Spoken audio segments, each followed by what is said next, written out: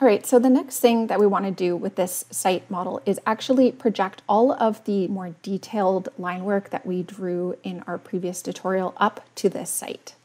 To do that, I'm going to go back to wireframe because it's going to be easier for me to see my line work. So I'm going to go down here and turn on my line work, and we have this detailed site model, and we can project these lines the same way we did with the buildings. So I'm going to select everything. I had it as a group before, so I don't need to go and select each individual layer.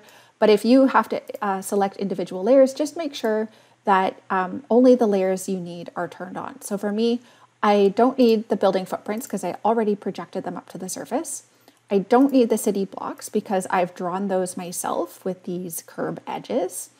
All I really need are the light poles, the trees, the center lines, which are now the curbs, and the lawn, which is these paths and planting areas in the park. Now, before we project these curves, I want to recommend that you go ahead and save your work, because projecting the curves, depending on how many detailed and complicated curves you have, can be pretty labor intensive for your computer, and I wouldn't want your model to crash and for you to lose any work. So make sure you have saved your file first before you undertake this action. Now we can select all of the curves that we want to project onto the surface and use this command, project curves. And as we look at these options, just make sure that your delete input is set to no. If yours is set to yes, just click it again to set it to no. This just means, do you want Rhino to delete all of the inputs that you're projecting up? And we don't want that because we want to have a flattened version and we want to have a projected version. So hitting no means it's going to maintain the flattened version of your line work as well as projecting new lines up onto your topography. Now we have to select our surface and poly surfaces that we want to project onto, and we can do that by selecting the surface. And if you're not able to select the surface in wireframe view, just go over to shaded view and you can select it there. I'm going to go back to my wireframe view. And now when you have all your lines and your surfaces selected, you can hit enter and let Rhino do its thing. And it's going to probably take some time, so you might want to go get a cup of coffee. All right, so it's been a few minutes and now I have my projected line work. I can tell it's projected because if I look at it in my front view over here, I can see that it's following the edge of the surface. It's no longer flat. So that's what I want to see. I want to see it draping itself kind of over top of my topography. So why are we doing this? Well, because we are going to recut these sections. Previously in the earlier tutorial where I was just demonstrating how to create this topography, I cut a few sections directly through the site, but now I'm going to get rid of those just by selecting them and hitting delete. And I'm going to cut some new sections. So making sure that I am on my model layer, I'm going to make sure that I'm on a layer called section cuts. I created this last time. You might want to create a new layer for this. And I'm going to just make sure I'm on that layer. And now I'm going to go back into my plan view, which I will set to wireframe. And I'm going to decide where my section cut is happening. You need to do this intelligently based on your site and where you have done your other series of sections and your path through the site. So I don't know where that lies for everybody, so that's a decision you'll have to make. But what I can do is just demo how to cut through this right now. I'm going to draw a guideline. So I'm going to use L for line, and I'm just going to cut a guideline where I would like to cut my section. So maybe what I would like to do is cut a very long site section kind of through this part of the site.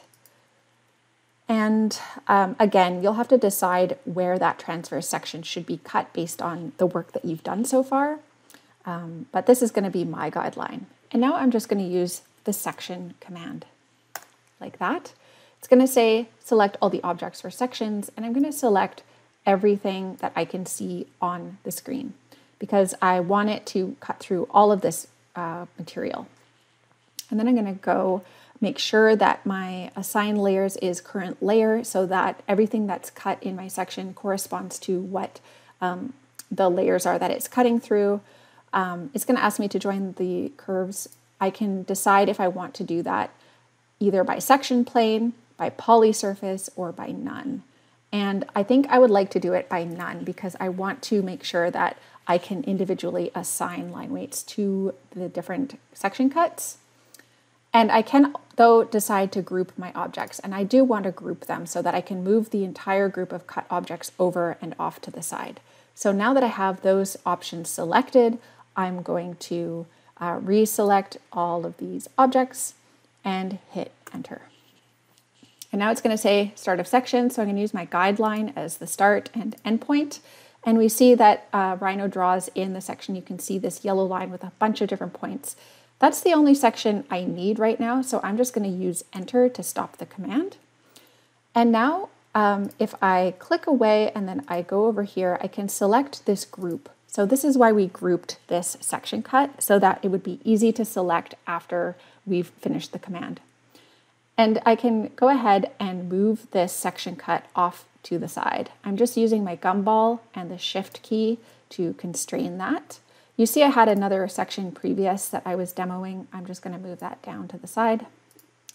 And I'm going to move this over here.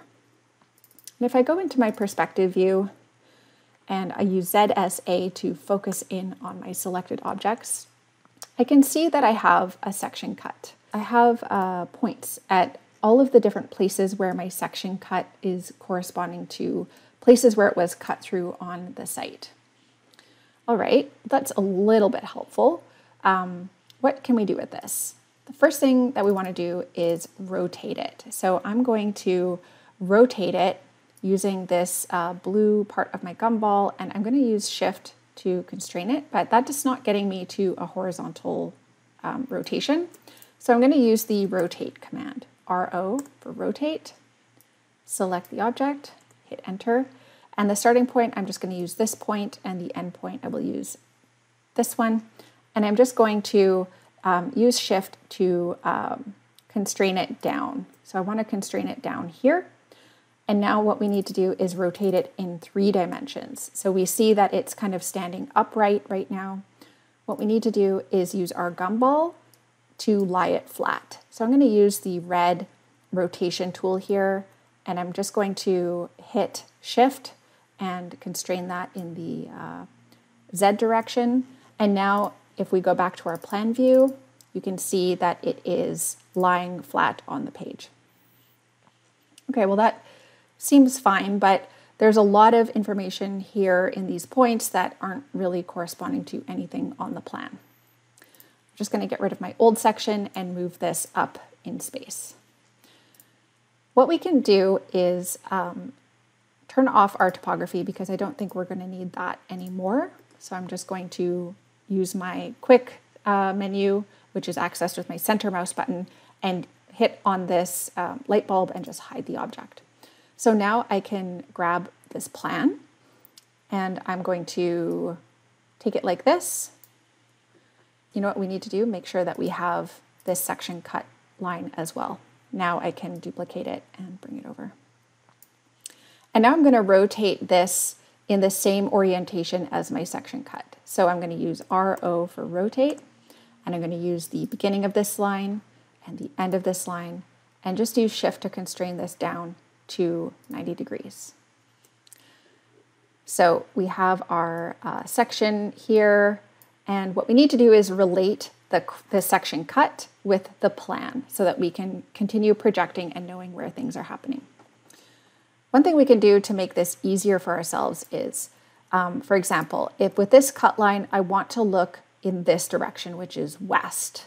So that's why I've oriented my plan west. If you were wanting to look east, you would have to rotate this line work in the opposite direction. So you would have to turn it around like that, and then you would have to flip your section so that it corresponds to the direction you're looking.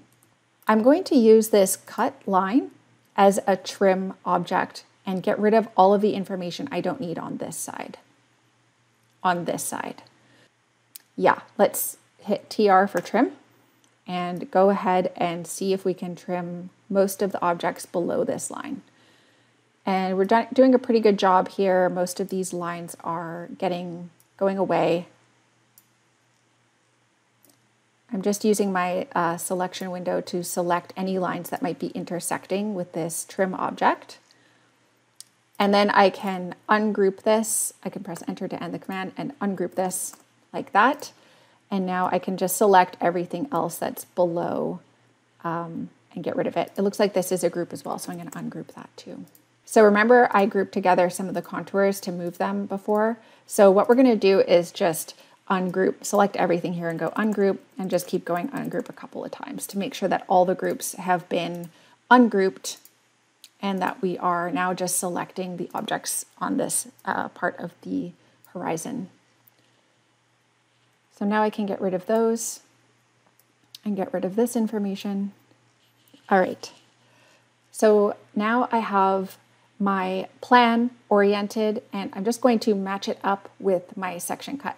How I can do that is by just drawing a line from this edge where the end of the section should be, and I'm using shift to constrain this in the Y direction. So I'm just drawing a line up, and then I'm going to move my section so that the edge corresponds with this line. So I'll use M for move and just drag this over here and match it up with this line.